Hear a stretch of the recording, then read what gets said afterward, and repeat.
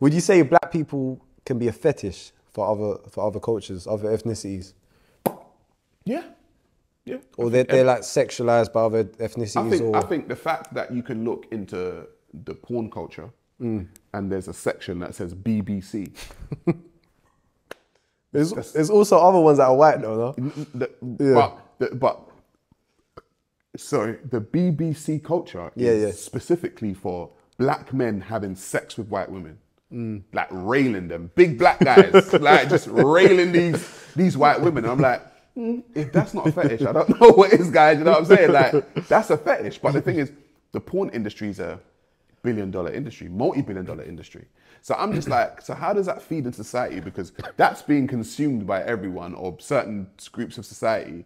That must feed into society somehow. Do you know what I'm saying? Like, that feeds into your subconscious. So if that's an outlet for certain people, then that means that can feed into society. That means that can be black people and white people fetishizing each other in the society.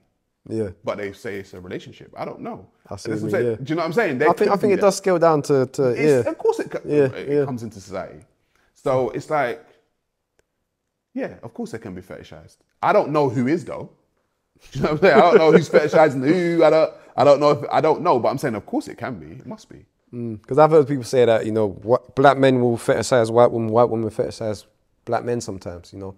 I'm sure they do. You have a whole BBC culture on porn. Like, of course you do. Like, it's there. Like, to say that it doesn't exist would just be lying. Yeah. Do you know what I'm saying? Yeah. Just be lying. And then also I've heard about diversity hires. Have you heard that? Where someone's getting hired because they're black. Like a diversity hire, yeah. As in your team at work needs more cultures, more diversity. Inclusivity. That's it, yeah. So some people go and turn around and go, you know, I think I'm a diversity hire now.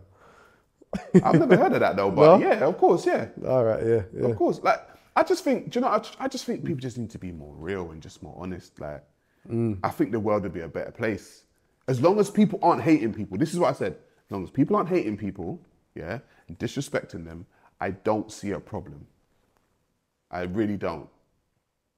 Quickly, just for the viewers, can you explain red pill community against the blue pill, etc.? The blue pill community, right, would probably be a bunch of men who pander to women, say they like what women like, in an attempt to try and get vagina, right? We all know those guys out there that say certain things so they can get some pussy. Oh, so they're like pro-feminists. Pro-feminists, right? Whatever women say is like, yeah, you know, like, it's not gonna get you the vagina, guys. Do you know what I'm saying? Like, women don't respect those guys. Like, you'll get friend zoned in an instant. And then you will have the red pill guys who kind of say, you know what?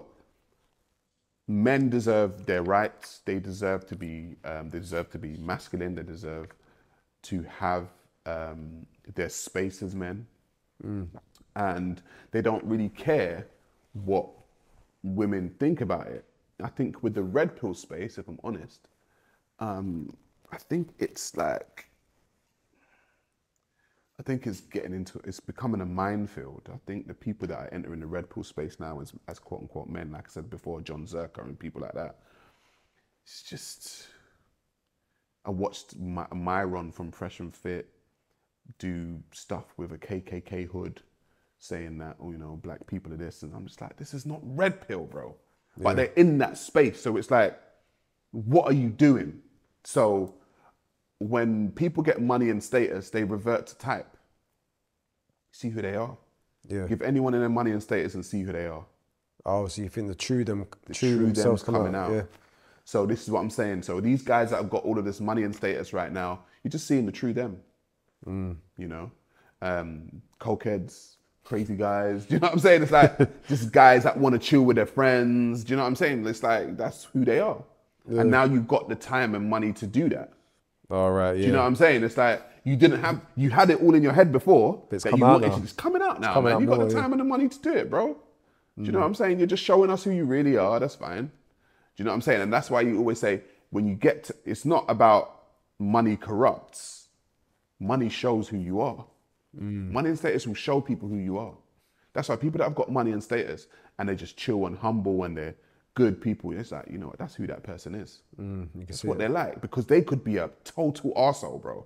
But they're not. No, fair enough, yeah. You know what I'm saying? They're not. They're just cool, they're chill. That's the true them. That's the true them coming out. Yeah, true self, yeah. You know?